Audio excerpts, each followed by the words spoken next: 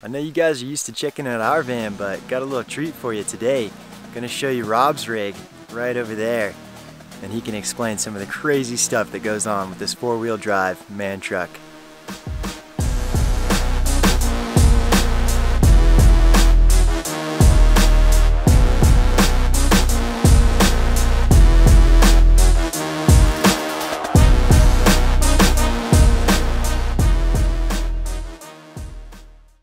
What's the process you go through when you start this rig? So from the start, the first really important thing, which I've taught Danny, hopefully, is oil. The oil on that is perfect. I check the water level, so that, yeah. So that's my coolant. I always isolate my batteries, so then I'll switch the batteries on. So then, all the truck's live now. Plug this in, I've got a kill switch here. Then I have another little hidden kill switch. So now I switch on the TV. I've got a reversing camera, in with a key. With diesels you have heater plugs, so you let those heat up. When it's ready, you start the engine. I wait for the air pressure to build. I can let the brake off and I'm ready to go. So it just makes it very hard for anyone getting in the truck. They've got to know the whole system to start it. That's it. So for water, that's the water filler. So here is all, oil and, just junk. So that's another 40 litres of diesel. This is my grey water tank. So I wash the dishes or have a shower. That water goes into here. So these are the domestic batteries. And that is a small battery to power the lift at the back. This is my shore power, and then here is my mountain bike, EMTB. So in here is all my towing gear. It's a great big thick towing strap. So here's the garage. So down there are all the electrics, parts, immersion heater for the hot water, gas bottles, tools, my bed. So you can imagine, on a lovely evening on the beach, doors open, I'm in bed. This is hydraulic, so I press a button, this all lifts up, and then it makes it impossible to get in the back, and obviously then I can drive along. So there's my generator. It's just a simple petrol 3.5 kilowatt generator. But here's the big tank, here's the smaller tank. With those filled up, I could do about 2,500 kilometres, so I can almost cross a small country. If the fuel in that country is expensive, I fill up before I cross, the next place. Hey, look at this. Thank you very much. The two of these and the 4 jerry cans round the corner are 570 litres. I've got fitted here a primary fuel filter. In a place like Africa or Central Asia, where the quality of the diesel's really bad, I would be changing this filter every week. The diesel could be black from old engine oil and, don't even ask. So that is a primary which helps look after the main filters, which are around this side. We've got two main fuel filters, so those are big fellas, and that's really it.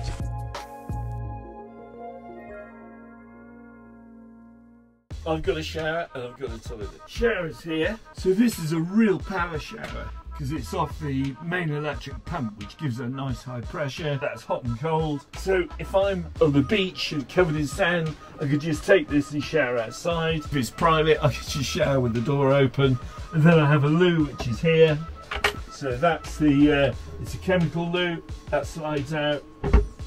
And that means I'm completely self-contained. Okay, no swearing, Danny. Tell me, Rob, how this beast was created. This is a 1986 MAN, which is Volkswagen dump truck. And in year 2000, a German guy bought it, took the tipper off the back, sent the truck back to MAN, had it completely refurbished, then put this living quarters on, which is a German Bundepost mobile office, had it all kitted out.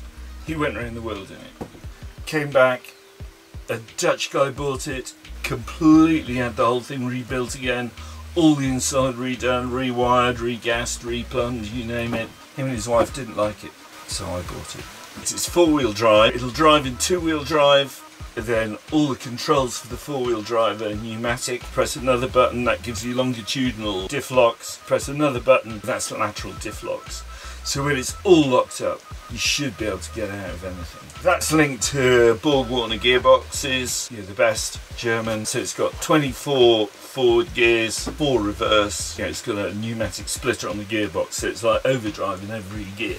The engine is a diesel, 6-litre, straight 6-cylinder with a light pressure turbocharger on it. At altitude, the turbocharger gives you that compression to keep the power on. I bought it because there were no electronics on the engine. So if there's a problem in Africa, Asia, South America, you fix it with a hammer or a spanner. So these are really sought after because they're so easy to fix. Well, tell me about your electrical system. I have a separate electrical system to start the truck, a 24 volt, so each time I stop I just isolate those. So when I'm running the engine, it also charges the domestic batteries. So then when I stop, the solar panels are adding power to the batteries. That's 2 ways. Then I have a petrol generator. About every 4th day I'll hit the generator for 6, 7, 8 hours. And that'll bring everything right up to tip top again.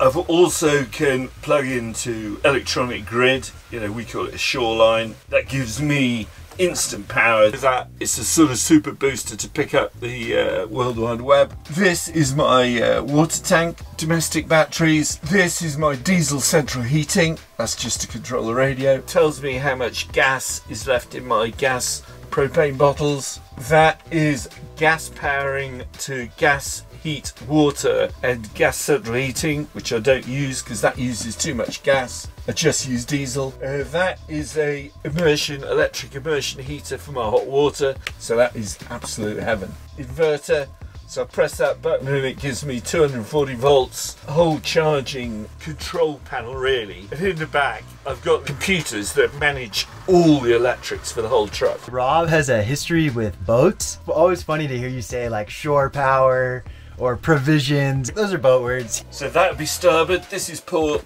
that's the bow, that's the stern. So you're kind of like us where, using power to cook would take so much electricity, it's not very feasible. Because in here, are you running a propane system for cooking? I completely cook on gas. So I've got 4 gas rings, an oven, grill. That's all I use gas for. The same as with your truck. I've got Webasto central heating. Mine's powered off diesel. You have to have central heating because where we're going it's going to get cold. So that's how you cook, but how do you refrigerate your food? So originally I had this fridge here, which is a sort of small version of a domestic fridge you get in your house. It uses too much power. If the temperature is over 30 degrees C, about 85, 90 Fahrenheit, that just stops. I bought this in Australia actually, and I bought a cheap one. But this is a deep freeze, and that's a chiller. So it's about 50, 60 litre or whatever. So if I'm going really off grid, this is absolutely ram full of food. Because without a chiller, you're really going to struggle.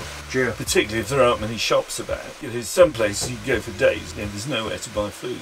In here, I've got all my, cutlery and stuff, and then there's food and stuff. Then there's, more stuff. What about your water system? Do you have some filters or do you just get purified water? Yeah, I've got my running water, hot and cold. I've got a twin sink, whatever you call it. I never buy bottled water. I don't like plastic bottles. I've got a 450 litre water tank. Where I fill that up with, I'm very careful. So what I do there is pour a glass of water out of the sauce that I'm going to fill the tank from, smell it, take a good drink, leave it for 24 hours to see what happens to me. Wow. And if it's okay, I fill the tank. I put a chlorine-based additive in the tank, make doubly sure. 2 things are absolutely critical when you're travelling around the world. One is your health. If you lose your health, you're really in trouble.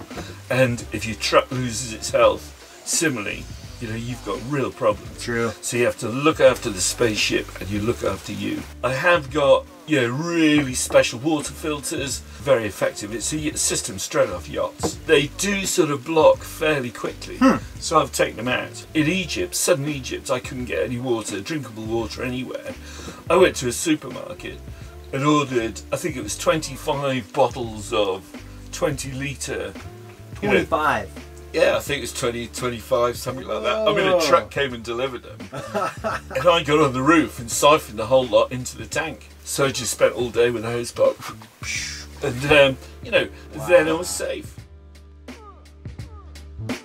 Rob's been around the world in this rig. Can you explain a little bit the route that you've taken? I'm a Welsh boy, so I started in the UK at my daughter's house, Chester, down through Europe, east, down through Croatia, the Dalmatian coast, absolutely beautiful, and then Greece, Turkey, Georgia, Azerbaijan, a ship over the Caspian Sea to Kazakhstan, Uzbekistan, Tajikistan, all along the Afghan border, all the way up to the Chinese border. So that's the Pamir Highway, one of the 5 most dangerous roads in the world. I met the American Special Forces on that road, by the way. Up to the Chinese border, and then across to Kyrgyzstan, back into Kazakhstan. And then I was trying to get over the top of Afghanistan, because you can't go into Afghanistan. You couldn't then and you can't now. I was trying to get across just into China, over into Pakistan, India, Nepal, and down to Singapore that way. But those borders were blocked because of political stuff. I had to come back to Greece. I had to drive for 3 weeks to get out of the Central Asian winter, which, you know, is literally a killer. And then to Greece, and then I shipped to Egypt, and then drove down through Egypt, Sudan, Ethiopia, Kenya, Tanzania, Zambia, Botswana, Namibia, South Africa to Cape Town. That was all that. So then I shipped from Port Elizabeth in South Africa to Melbourne, Australia, went right around Australia and across the middle. I got caught in Australia when COVID hit, so that was a nice place to be actually. I was able to ship to Mexico. So now from Mexico down through all Central America down to Panama, shipped to Colombia, and now I'm heading south to Patagonia. Yeah, the very southern tip of South America, and then I'll go up to Uruguay, and then that's the easiest place to ship back to Europe. Wow, and that's the whole world? It'll take me 5 years, so I've been doing 4 years nearly now. Wow. 4 years in June. So you've shipped multiple times now, and for us, we've only done once from Panama to Colombia. In our van, you can fit it in a container, so that cost $1,800 for us. I was wondering how much it cost for you to ship. Well, first you said you crossed the Caspian Sea. Is that just a ferry? That was an old Russian ship. I mean, it was on this ship, it actually took trains. So it had railway lines. So they pulled trains in it, big trucks, my truck, there were other travellers. The people on it, we had a good laugh. I think that was expensive. It took 36, 48 hours. Whoa. I think it was about 500 US. Okay. And it was a very corrupt, buying the ticket was corrupt. That seems like a fair price for such a long boat ride. Yeah, I suppose so, but you didn't see the boat. The next shipping was from Greece to Egypt. So that was using Grimaldi, which is an Italian roll-on, roll-off, because this won't go in a container. It has to go on a roll-on, roll-off. And those are those big, ugly, square ships full of brand new cars. They hold about 8,000 cars and me. I would say that was in US dollars, probably about 3,500. The Egyptian port's a nightmare, so the 3,500 US includes port fees and add-ons and turning dollars into documents. I think is the best way to, we'll just leave it at that. But it gets you out. So then from Cape Town to Australia was including all port fees, agents, fixers being people who help you with the port and customs, 5,000 US, something like that, 5,000-6,000. Wow, that's really far. For a big trip. Shipping is like witchcraft, because I've got a spreadsheet that shows dollars per sea mile, and it just doesn't calculate. I would always get about 15 quotes, and it'll still be for the 4 same ships. And the prices will vary from 15,000 US dollars to 6,000 for the same service. You have to work. Yeah, thanks for having me in your house here. So we did the measurements, and it's actually 15 feet long by 8 feet wide, 120 square feet of living space in here, and a 6'3" clearance for your head. So this thing seems plenty big to go around the world in. But what was your reason for taking off, and why are you on the road? I mean, I started thinking about this when I was aged about 40. You know, my life was really the same as everybody else's. I was very lucky. I had a fabulous childhood. I did fine at school, didn't particularly enjoy it, but I did what I had to do. And I went to university. I didn't enjoy that, so I left at the end of the first year, and I went into my career. I sailed a lot, skied. I travelled, you know, a lot, but only on holidays. You know, in the UK we get 30 days holiday a year. Nice.